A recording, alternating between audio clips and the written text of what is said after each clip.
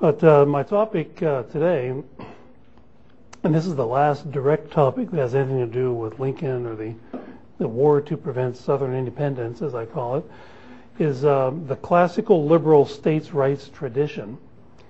And the phrase states' rights is sometimes used synonymously with federalism, decentralized government. Basically, it means essentially the same thing.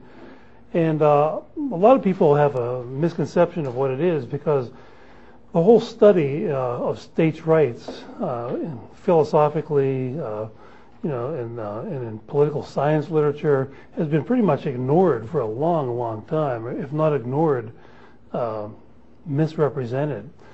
Some people have asked me questions in light of my Lincoln writings. They'll say things like, well, the South or the Confederate government or whatever, somebody in the South will mention some prominent politician. He voted in favor of some federal law, and they'll name some federal law. And they'll say, how can you square that with his support of states' rights? And the answer is easy, that so-called states' rights had nothing to do with opposition to all federal law. I think of the original, one of the most famous originators of this idea of states' rights as being Thomas Jefferson.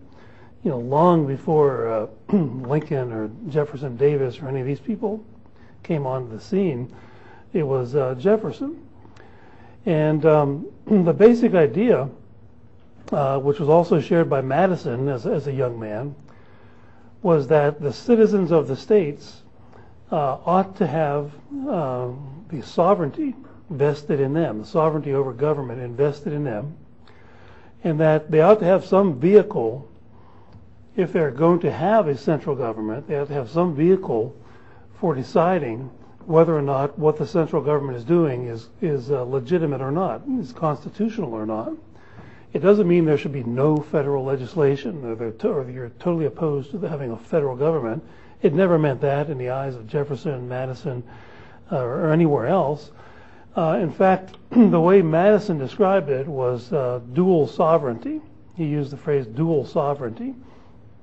And what he meant was that the original system of government set up by the American founders, they delegated certain powers to the central government, and in theory, the whole purpose of government was supposed to be to protect the lives, liberties, and properties of the people. Life, liberty, and the pursuit of happiness is the way they said it. And sometimes that would involve protecting the citizens from state and local tyrannies. But where the duality comes in is the lion's share of governmental authority, if you will, governmental functions, was to be left at the state and local levels, because they always understood that the biggest threat to freedom, the wolf at the door is the way I put it recently, would be the central government. That would always be the big threat to freedom. Petty local tyrannies are bad enough, but you always have an exit. You don't have to live in a particular town, city, state. You have options. But with the central government, the options are much more scarce. You have to leave the entire country. And so the real threat to tyranny would always come mostly from the central government. And so the 10th Amendment, for example, gives everything that is not the responsibility of the central government is left up to the citizens and the states respectively. And that is how they were to control what the central government did. It's called dual sovereignty. Another word for states' rights. Now, of course, since the 1860s, this has been pretty much ignored, associated with racism or slavery, which is a sort of a rhetorical gimmick that's used because, of course, certainly in Jefferson's day, it had nothing to do with that at all. And so that's the topic for today, the truth about states' rights. And I might as well, this handout that I gave you, this is section 1 of the Kentucky Resolve of 1798. And what this was when the Adams administration, John Adams administration, passed, with the Congress, passed the Alien and Sedition Acts. It made it literally illegal to criticize the government. It was illegal. You could be thrown in prison for criticizing the Adams administration. And the law applied to the vice president, who was Thomas Jefferson at the time. Didn't apply to, and there were prosecutions, but the only people ever prosecuted under the Sedition Act were members of Jefferson's political party. Nobody who was a member of the opposing party or any other party was ever prosecuted under this. And it literally did make it illegal to criticize the government. So it was a censorship law. And so, here's this relatively new central government making criticism of the government illegal. What could be more illiberal than that? And of course, people like Jefferson were tremendously alarmed at this. And so what Jefferson did was he authored this Kentucky Resolve, which is much longer than this. This is just the first section. And he did it anonymously at first, but then later on he admitted that he was the author. And James Madison authored something almost identical to this called the Virginia Resolve or Virginia Resolution of 1798. And you can read it as well as I can, but this was a response to the Sedition Act, which made it illegal to criticize the central government. It resolved that the several states composing the United States of America are not united on the principles of unlimited submission to their general government. How about that?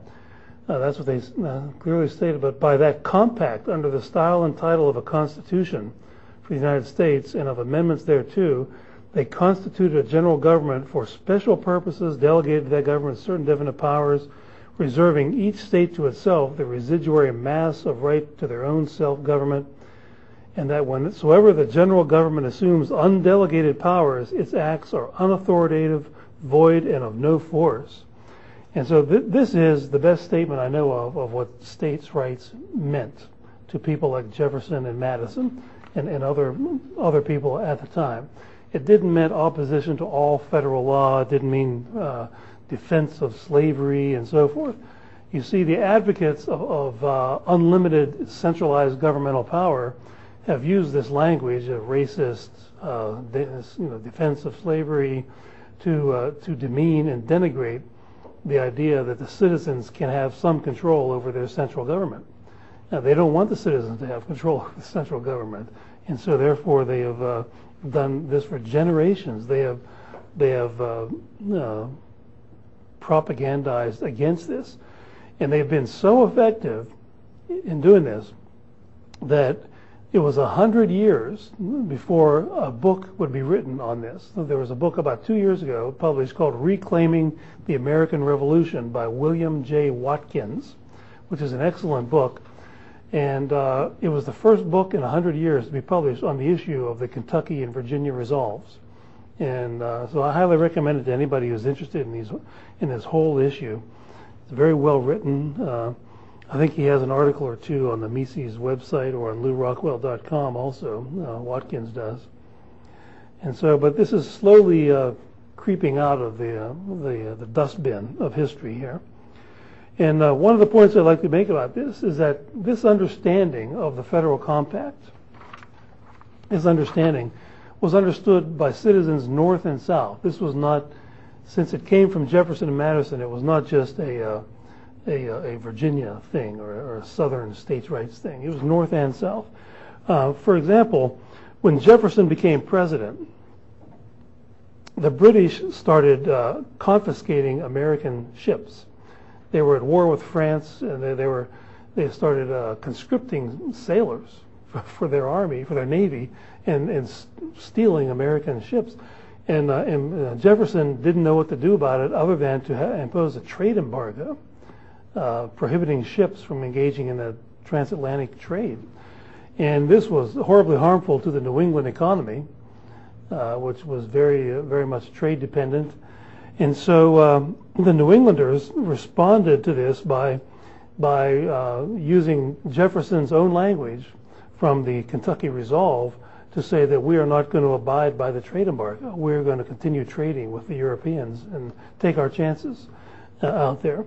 And so both houses of the Massachusetts legislature issued formal denunciations of this trade embargo. denouncing it. They called it, quote, unjust, oppressive, and unconstitutional. While this state maintains its sovereignty and independence, there's that sovereignty and independence again. They didn't say anything about the whole people. Imagine that. All the citizens can find protection against outrage and injustice in the strong arm of state government. Okay, and they said the embargo was, quote, was not legally binding on the citizens of the state of Massachusetts. So they nullified it, just like the South Carolinians issued this statement that nullified the tariff of abominations, which I talked about yesterday. This was long before that. This was the South Carolinians were doing what people in Massachusetts did 25 years earlier with this. Connecticut, state of Connecticut, said that this embargo law is, quote, incompatible with the Constitution of the United States and encroaches upon the immunities of the state. Okay, and then its legislature directed all state government officials, quote, to deny any official aid or cooperation in the execution of the act aforesaid. Rhode Island issued a similar proclamation. Then when the War of 1812 broke out, the same New England Federalists, the Federalist Party, they considered this to be mostly a dispute between Jefferson's party and the British. That's what they said anyway. And they did everything they could to disassociate themselves from the war and to not participate in the War of 1812. The Connecticut State Assembly said this, that paraphrasing this Kentucky resolve once again, they said, but it must not be forgotten that the state of Connecticut is a free, sovereign, and independent state. And they spell the words free, sovereign, and independent in big capital letters. Maybe I'll show you how. I'll pull this off here and show you how it looks.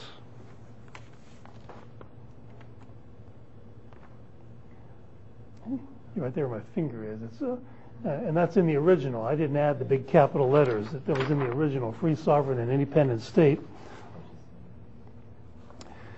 And that the United States are a confederated and not a consolidated republic. That's totally the opposite of the Lincoln theory of the Gettysburg Address. The governor of this state is under a high and solemn obligation to maintain the lawful rights and privileges thereof as a sovereign, free, and independent state, as he is to support the Constitution of the United States. And the obligation to support the latter imposes an additional obligation to support the former. And the building cannot stand if the pillars upon which it rests are impaired or destroyed.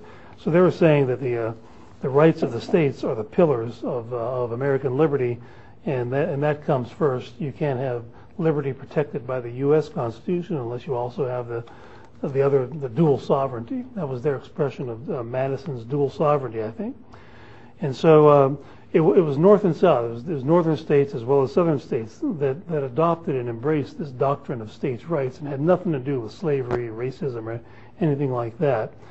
The New England Federalists were so outraged with Jefferson, they so disliked Jefferson, they compared him to the devil.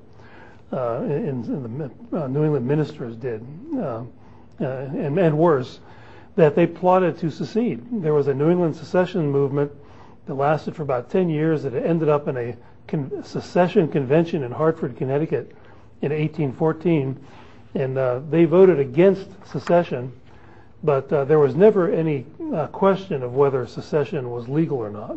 The only debate was over, is this a wise thing politically and economically for us to secede from the United States? But there was never any question over the right of secession. And it was led by Senator Timothy Pickering of Massachusetts, who was George Washington's adjutant general during the American Revolution. He also served as George Washington's Secretary of War and Secretary of State, and he was also the Secretary of State in the John Adams administration. So this was not some crackpot. This was he may have been a crackpot. He was a politician after all, but he held some pretty high-level jobs, and he was the leader of the New England secession movement.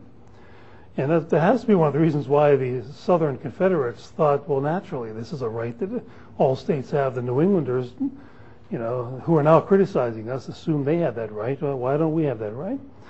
Another example of the use of this states' rights logic was when Andrew Jackson had a big dispute with the Bank of the United States in the late 1820s, he wanted to defund this. He didn't trust a central bank run by politicians in the nation's capital, and he eventually won that debate. But the states played a very important part in that, and I alluded to that briefly yesterday. When the Bank of the United States opened up 2 branches in Ohio, the state of Ohio imposed a tax of $50,000 a year per branch to try to tax the Bank of the United States out of its borders, to bankrupt it and get out of there. It also issued resolutions that were kind of similar to these resolutions from Connecticut and Massachusetts regarding the embargo in the early 1800s. And the Ohio legislature said this: the states have an equal right to interpret the Constitution for themselves, and end quote. And then after that, they withdrew the protection and aid of the laws of the state from the bank. And that's kind of scary if you're a banker. The state legislature is saying we're withdrawing the protection of the laws of our state from your bank. That's sort of inviting bank robbers right in. Indiana and Illinois did the same thing to try to kick the Bank of the United States out, as did Maryland and other states. There's a real interesting story in the book by James Kilpatrick that I mentioned this morning called The Sovereign States. He tells this whole story in great detail of the confrontation between the state of Ohio and the Bank of the United States, and how the state of Ohio invoked the states' rights doctrine, the Jeffersonian states' rights doctrine, to make its case against this bank, which it did not want to exist. And the story he tells is sort of an amusing part of it. I'll read you the amusing part. I think it's amusing anyway. Here's what the state of Ohio did. On the morning of September 17th, a man named John L. Harper was sent to collect the taxes at the Bank of the United States, which was a precursor to the Fed. Harper made one last request for voluntary payment. When this was denied, he leaped over the counter, strode into the bank vaults, and helped himself to $100,000 in paper and specie. He then turned this over to a deputy, stuffing this considerable hoard into a small trunk, which the party thoughtfully had come equipped with a trunk, and they put $100,000 in a trunk. And so they were serious about getting rid of the Bank of the United States, and which they eventually did. Andrew Jackson did succeed, but he had a great deal of help from the citizens of the states invoking the Jeffersonian Kentucky Resolve doctrine. Some northern states also invoked this nullification idea to drag their feet or to not enforce the Fugitive Slave Act, a law that Lincoln supported very strongly. And the Fugitive Slave Act, there were several of them that were passed over the decades, but the Fugitive Slave Act, the last one was passed in 1850. It essentially conscripted citizens of northern states to capture runaway slaves and return them to their owners. That's why the famous Underground Railroad ended up in Canada. If you escaped from Mississippi and ended up in Pennsylvania, you had a federal bounty on your head. And so the magistrates in the northern states were paid $10 for deciding that a captured slave should be brought back to his owner. They were paid $5 if they decided he should be set free. So again, there's that understanding of economic incentives that was put in there.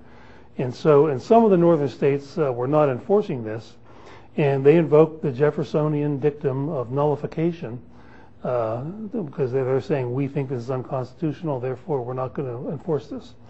And I mentioned earlier that Lincoln supported the Fugitive Slave Act that they were not enforcing, and in the early days of his administration, he instructed William Seward to get a new law passed through Congress that would nullify these New England nullifiers, that would make it a federal law against nullifying the Fugitive Slave Act, complete with penalties, with criminal penalties involved for anybody who attempted to not enforce the Fugitive Slave Act.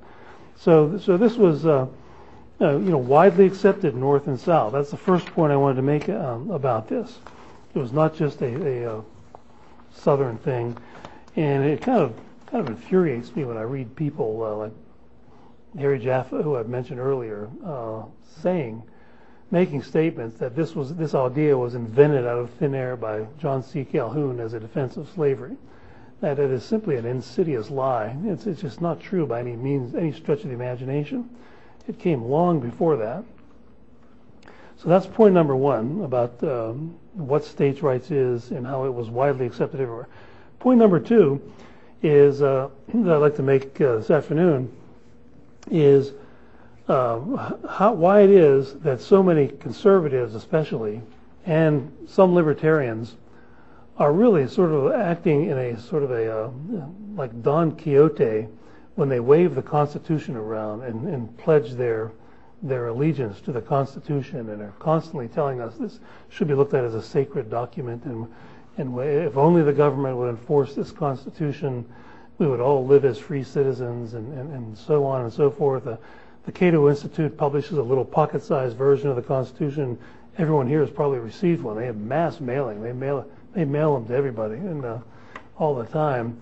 And the underlying assumption seems to be that, well, if enough people read the actual Constitution, that they will somehow pressure our politicians to enforce the Constitution. And that would mean eliminating at least 95% of the federal government today, I would think, if they actually did live by the Constitution. But how is that supposed to happen? How is this supposed to be enforced? How on earth is this Constitution? The Congress now just ridicules the Constitution. I gave a talk before Ron Paul's group in Congress. He has something called the Liberty Caucus, and it claims to have 20 or 25 members or so, and about 10 or 12 of them showed up. And I gave a talk on my Lincoln book. It was very kind of strange to see all these members of Congress walking around the House office building with copies of my Lincoln book under their hand without a brown paper bag around it. It was, but they all agreed. This Liberty Caucus of 10 or 12 members of the United States Congress, at one point one of them said, you can no longer make constitutional arguments here in Congress against government programs. You're not taken seriously at all, and everyone just ignores you. And they all shook their head. Yes, that's true. And so it's a dead letter. They'll use the Constitution if it can be used some way to expand state power, but they won't use it to limit state power in any way. They just laugh at you. And I've seen, I can recall flipping the channels one night when I couldn't sleep, and C-SPAN was there, and an old acquaintance of mine, Roger Pilon, who works at the Cato Institute, was on some hearing before a U.S. Senate committee, and he was making a constitutional argument against some government program. And if I recall right, it was Senator Jeff Sessions of Alabama at the time, who just looked at Pilon and said, we have the power to do this, and so we're going to do it. And he's pretty much saying, the hell with the Constitution. Here's Roger with all his research and his law degrees and his constitutional arguments, and he just said, we have the guns, therefore we're going to do it. It's sort of similar to people who often ask me questions about my opinion on the legality of the income tax. And my usual response is, it doesn't matter what the legalistic arguments are about whether the income tax is constitutional or not. The government has enough guns with which to enforce income tax collection. Therefore, you have to pay the income tax.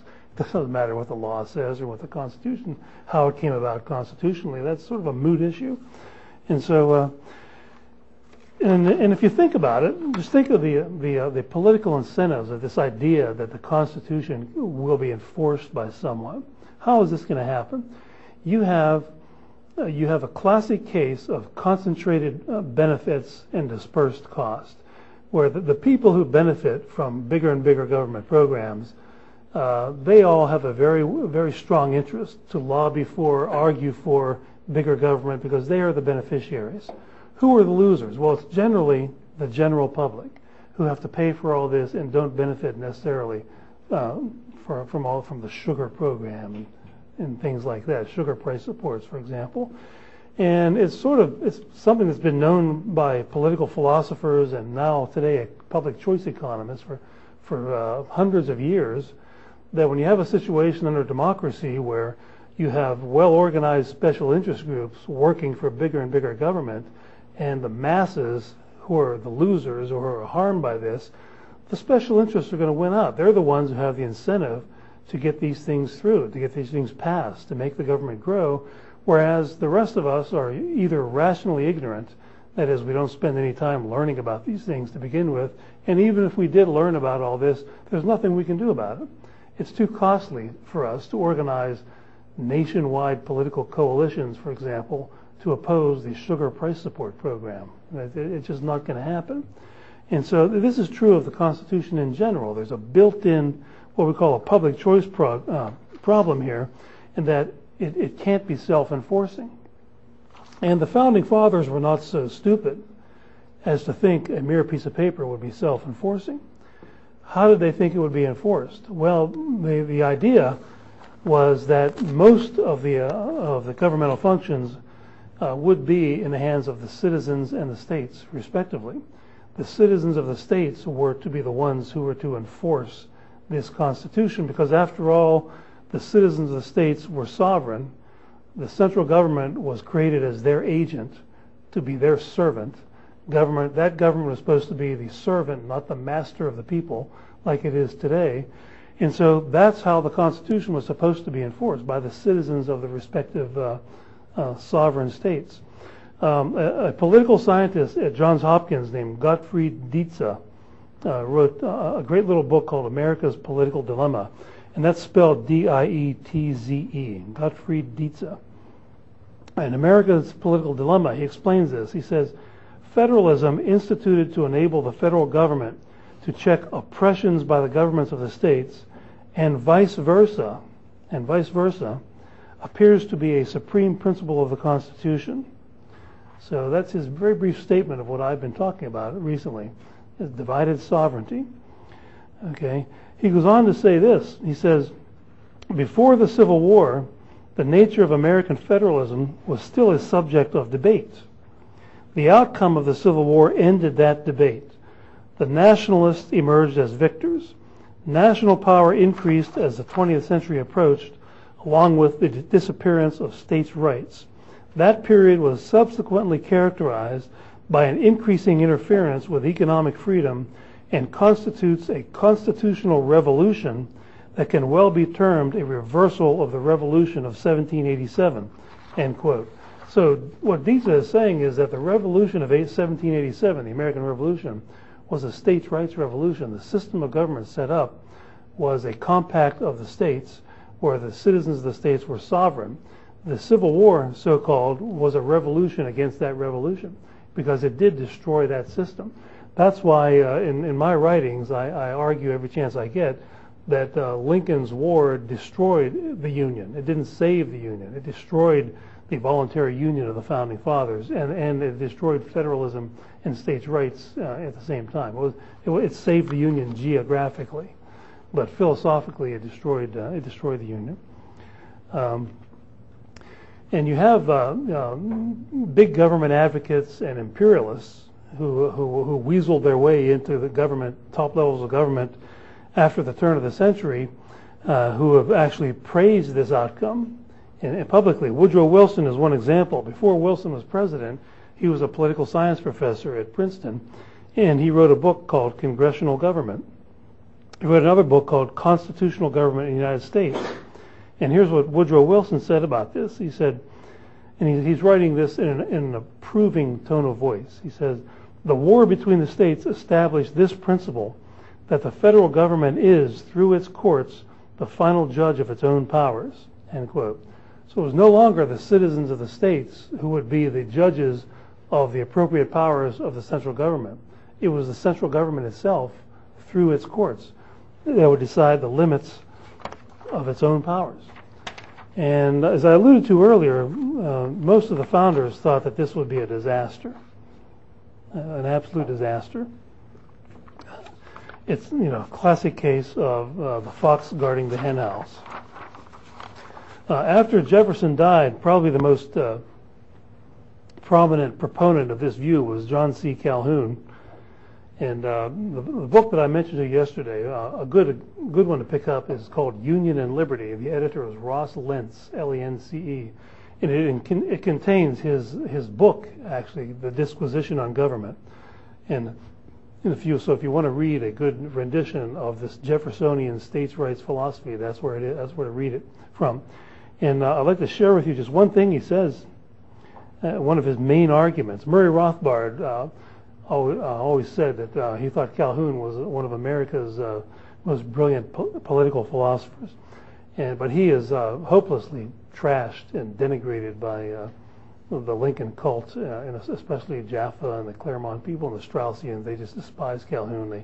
They make up lies about him all the time in their writings. I don't know where they get some of this stuff, but he has no redeeming value at all in their eyes. And here's one of the things that Calhoun said about the nature of democracy. That he's talking about. He said under democracy you're going to have two groups in society. You're going to have one group that are the net taxpayers, people who pay a lot more or pay more than they get back from government. Then the other group is net tax consumers who get more from government benefits than they pay in tax. And he predicted that it is inevitable. It's like one of the iron laws of politics that the group of net tax consumers will dominate taxpayers, even though they might be actually the different individuals at different times. Sometimes because of elections, you could be a net tax consumer one year and a net taxpayer next year. But here's what he says about it. At first, he's talking about the people who defend the Constitution and limited government. At first, they might command some respect and do something to stay the encroachment. I guess today he would be talking about the Cato Institute and they're handing out little constitutions. He said, but they would, in the progress of the contest, be regarded as mere abstractionists, and indeed deservedly, if they should indulge in the folly of supposing that the party of possession of the ballot box and the physical force of the country could be successfully resisted by an appeal to reason, truth, justice, or the obligations imposed by the Constitution. The end of the contest would be the subversion of the Constitution. And that has sure come true, hasn't it? This was around 1850 that he wrote that. Calhoun died in 1850. If you want a good, the legal view of the Jeffersonian Constitution, it's a book called View of the Constitution of the United States by St. George Tucker. And it's been recently reprinted, so you can buy it pretty cheaply in paperback online at Amazon or in other places. And this was the Jeffersonian view of the Constitution, very popular. Now, who was St. George Tucker? He was a professor of law at William and Mary College. He took the place of Thomas Jefferson's teacher, George Wythe, who we have a student here who goes to Wythe College. He pronounces it Wythe, but it's spelled Wythe. There's an E on the end, W-Y-T-H-E. So I'm going to stick with Wythe. I'm going to, even though everybody at your college calls it Wythe. He was a signer of the Declaration of Independence. George Wythe was. And maybe I'll switch. I'll call him Wythe once and then Wythe second time. Well, anyway, St. George Tucker fought in the American Revolution. He was wounded in battle, became a successful lawyer.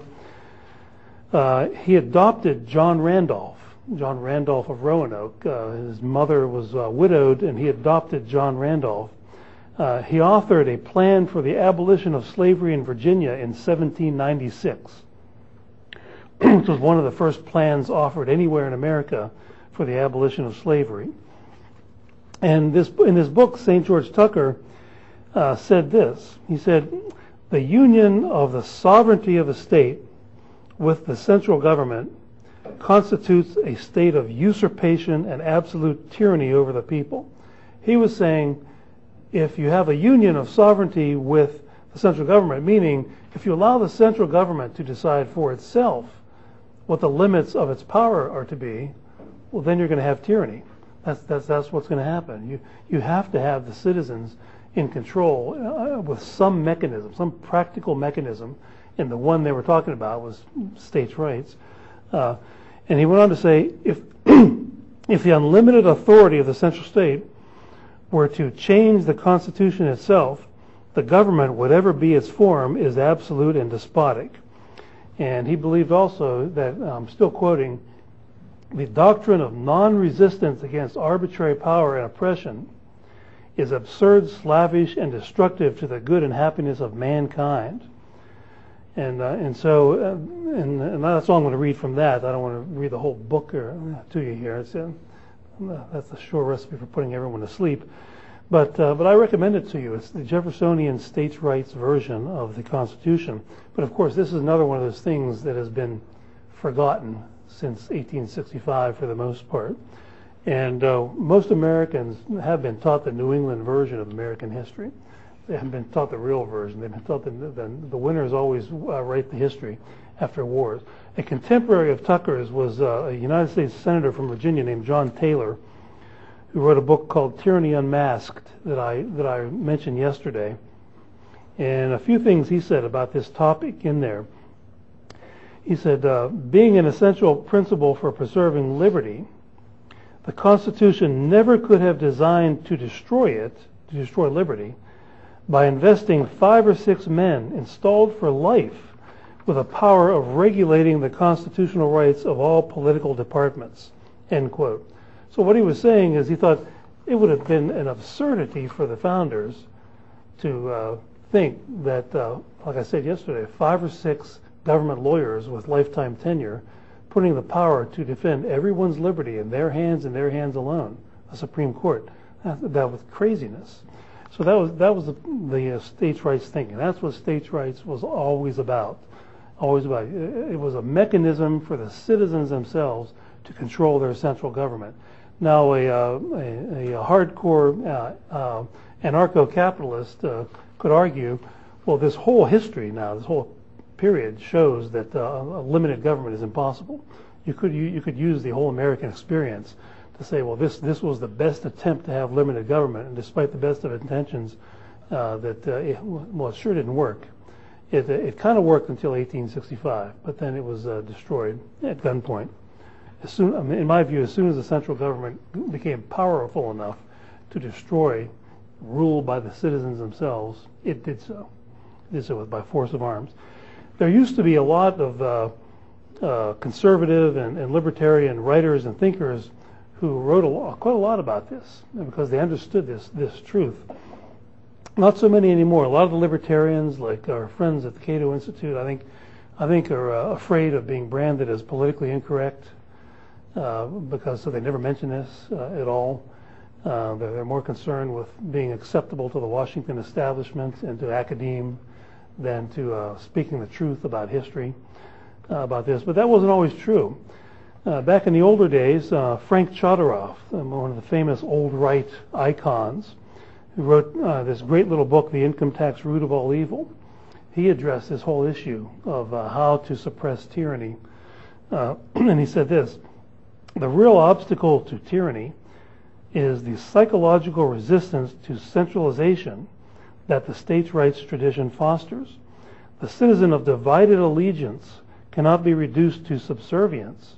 If he is in the habit of serving 2 political gods, he cannot be dominated by either one. And he spells gods with a small g. No political authority ever achieved absolutism until the people were deprived of a choice of loyalties. And he goes on to say that it was not by accident that Stalin, Mussolini, and Lenin liquidated any and all competing authorities before consolidating their power, including the church and everything else, not just state governments. He mentioned, Chodorow writes about divided authority. He calls Madison's divided sovereignty divided authority. And he says this was nothing less than the bulwark of freedom, for freedom means the absence of restraint. And government cannot give freedom, it can only take it away. The more power the government exercises, the less freedom the people will enjoy. And when the government has a monopoly of power, the people have no freedom. That is the definition, very definition of absolutism, monopoly of power.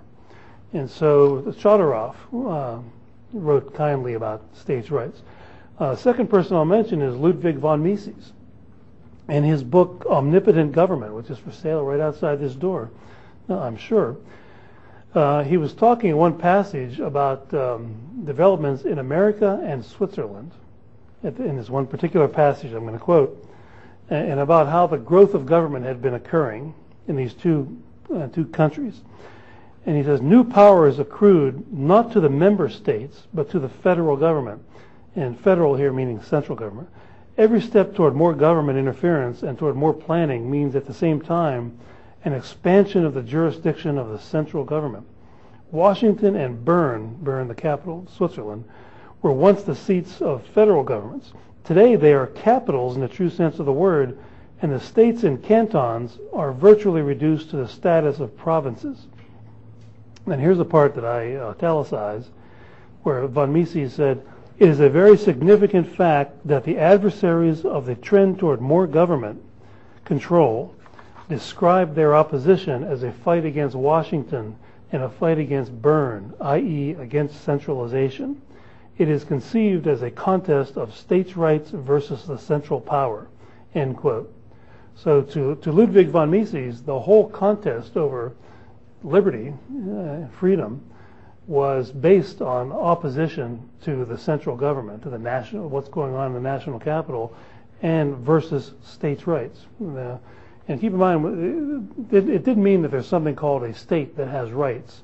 I've had some Randians in particular annoy the hell out of me with these. Only people have rights. States don't have. My response is usually a duh to that. The meaning of states' rights was individuals have a right to collectively band together to oppose tyranny at the central level of government.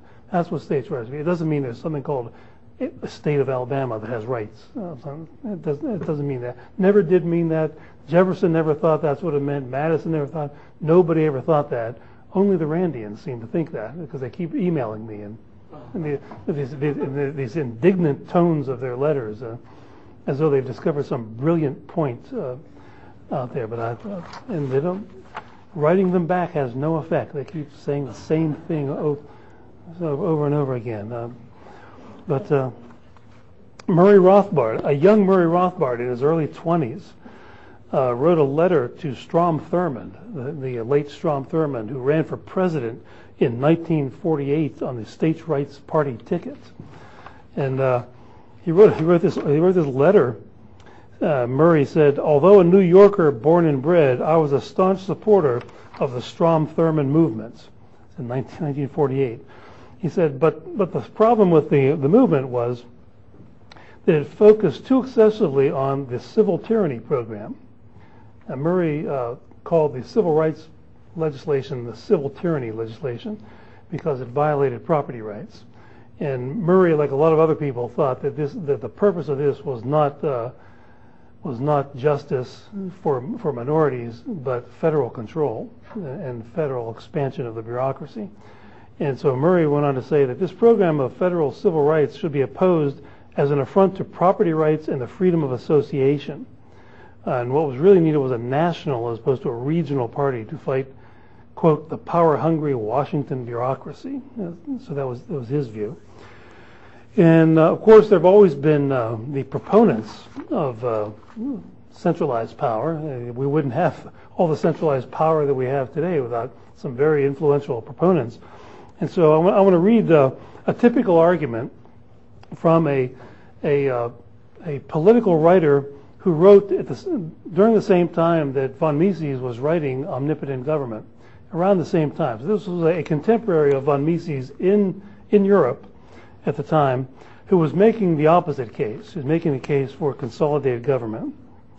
And I'll read you a few things. He started out by condemning the impotence and fragmentation of he was referring to Germany here, the provinces. And he referred to the, quote, struggle between federalism and centralization.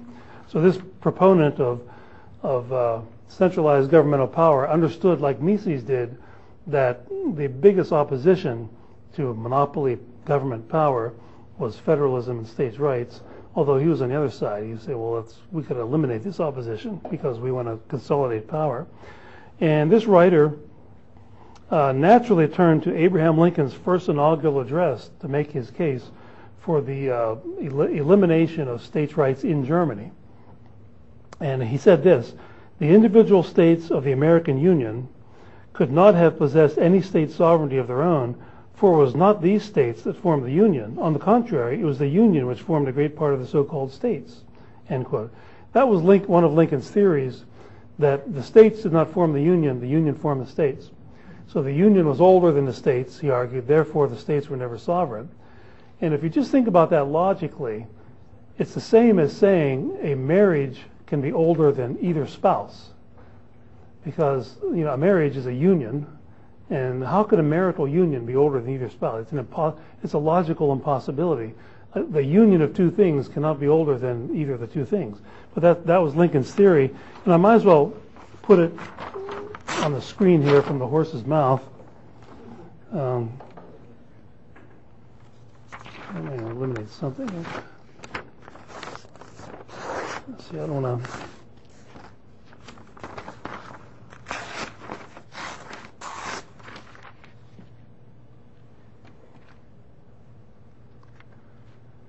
This is from, it might be a little too small for you to read, but this is from Lincoln's first inaugural address, where he made the argument that the Union is older than the states, therefore no such thing as state sovereignty ever existed.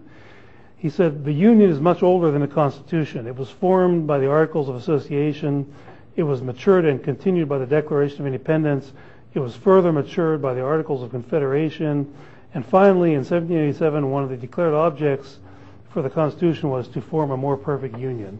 And so this German political writer was paraphrasing that. That's exactly what he was paraphrasing in making his case for abolishing states' rights in Germany. A few other things that this writer said was that it would be desirable for Germany to quote, eliminate states' rights altogether. Since for us, the state as such is only a form, but the essential is its content. The nation, the people, the whole people. There's that whole people argument.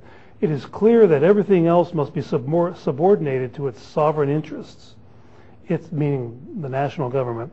In particular, we cannot grant to any individual state within a nation, and the state representing it, state sovereignty and sovereignty in point of political power. Then he goes on to say, the mischief of individual federated states must cease and will someday cease. Okay, let's see, I don't know if I guess that's about all I'll read from that. Okay, well, any idea who I might be talking about? Yeah, I've been quoting from Mein Kampf. This was all Adolf Hitler saying these things, even the quoting Lincoln's first inaugural address. There was a section in Mein Kampf about state sovereignty that I've been reading from. If anybody wants the footnotes, I'd be glad to give them to you at some point. I got onto this because during my debate with Harry Jaffa, I knew he would do this, but because he did this when he debated Mel Bradford and other people by insinuating with sort of some weasel word language that you're a Nazi. If you oppose my view of Lincoln, you're a Nazi. And so, but the sort of the weaselly way he does it is the way he did it. It's in his latest book, and he pulled this on me during our debate. There was a former Nazi named Rauschning who supposedly said that Hitler once said that it was a shame that the South lost the American Civil War because they had the right idea about race relations. So here's a former Nazi who's not the most reliable person supposedly quoting Adolf Hitler himself, and this is in the front of chapter 3 of Jaffa's latest book, this sort of thing. And then he'll say, well, therefore DiLorenzo must agree with Adolf Hitler. How's that for a brilliant act of logic? So he pulled this BS on me. I knew he would because he does this with everybody. He calls you Nazi or something like that. And so, but it just so happened that I remembered that as an undergraduate, I had read Mein Kampf in a history class, a European history class, and I remember there was a section there on state sovereignty. So the next day, I wrote this article on LouRockwell.com entitled "Harry Jaffa's Hitlerian Defense of Lincoln," and I put all this in there. I proved that it was really Adolf Hitler who agreed with Lincoln and Jaffa on the whole issue of states' rights. They're the ones. They're the nationalists and the centralizers, not me. I'm opposed to all this stuff. And so if anybody is a Hitlerite, it's these guys. But that's the sort of the sleazy, dishonest type of argumentation you get from these certain characters like this. But anyway, so the point of all this, the second part of my talk here, is that through the intellectual history of this, is that there have been a lot of libertarians over the years who have understood this, that divided sovereignty is necessary. If you're going to have government, you need to have divided sovereignty if there's only any hope of preserving some semblance of freedom. And so if not, you're going to have centralized tyranny like we have today, and we're all essentially slaves to the IRS for the most part today, and that's what we've got. And so maybe I'll stop there. That's about all I wanted to say about what state.